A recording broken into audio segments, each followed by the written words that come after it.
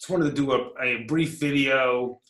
It's Saturday afternoon, and unfortunately, I'm in the office prepping some cases for the upcoming week. With regards to this video, I just wanted to explain the difference between some murder charges in Pennsylvania. I know, obviously, the killing death of George Floyd in Minneapolis, Minnesota, that awful incident, everyone's obviously talking about it. It's a tragic incident. I didn't want to talk too much about that because obviously you can read about that online and how awful the video is and watch it, unfortunately. But I just wanted to explain the difference between third-degree murder and first-degree murder, because Pennsylvania, like Minnesota, is one of the few states that actually have that charge. So first-degree murder is an intentional killing that is done with premeditation and deliberation. Third-degree murder is an intentional killing that also has that malice element, but does not have the premeditation element in it. So you could say that third-degree murder in Pennsylvania is all of the murder that would not be first-degree murder.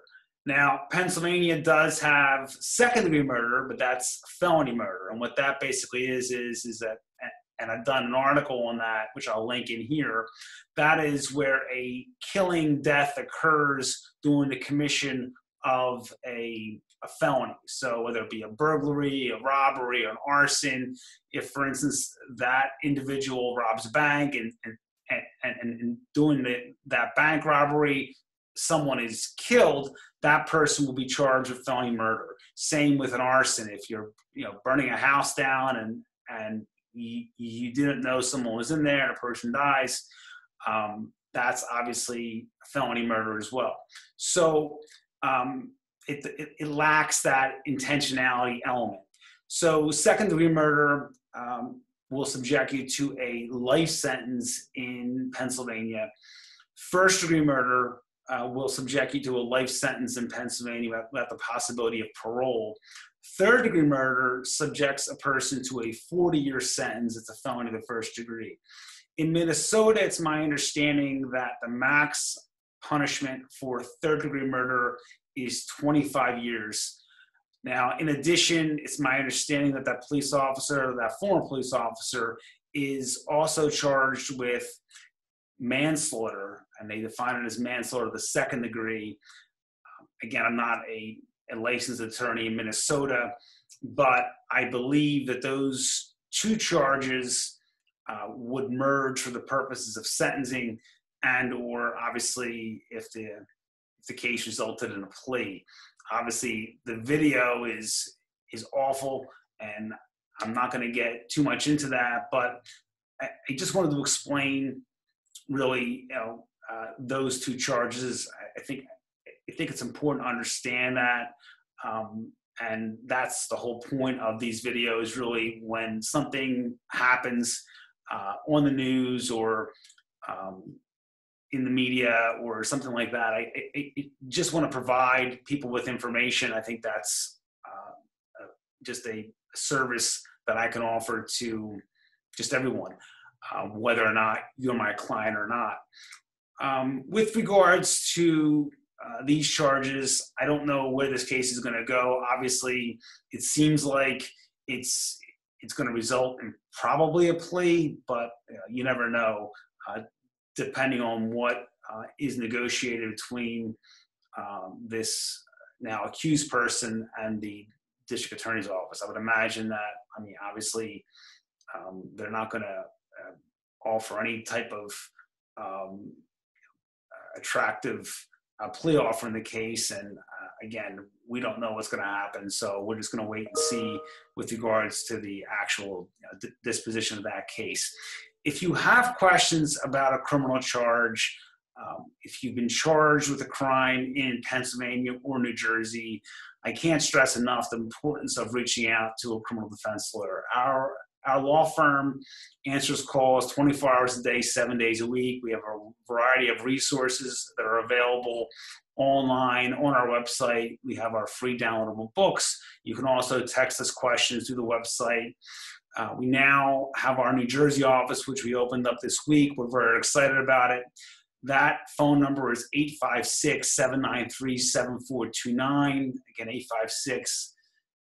856-793-7429. That, like our Pennsylvania number, 215-755-9000, is a 24-hour number. We're here for our clients 24 hours a day, 7 days a week. We offer that. I think it's very important. You're never going to call our office and get a voicemail. You're always going to speak to a live person. It's necessary. I believe that any criminal defense firm does not have a 24-hour service available is simply the wrong lawyer for you. I really can't understand why a criminal lawyer or a person who claims that he or she is a criminal lawyer wouldn't have a 24-hour service. A crime or an allegation can occur at any time, whether it be a Saturday at 2 o'clock in the afternoon or a Sunday at 3 o'clock in the morning. It really has no schedule, much like this unfortunate COVID virus. So with that, I want to wish you all a happy Saturday.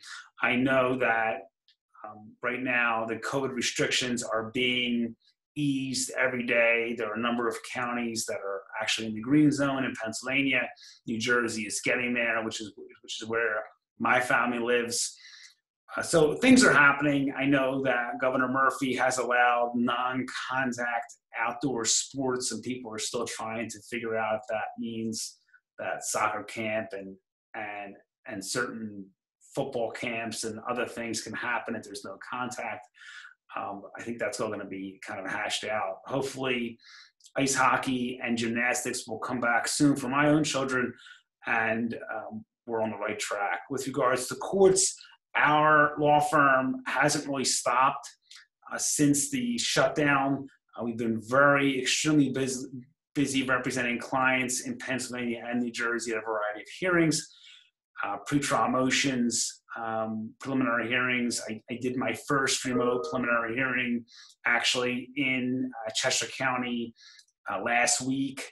I've done various hearings in New Jersey. Philadelphia isn't there yet. This week, we're going to have, I believe, our remote hearings, or at least status conferences. We're not going to have anything live in Philadelphia. It seems like Philadelphia court systems are just not right now on the same program as the other courts. So hopefully Philadelphia will get there.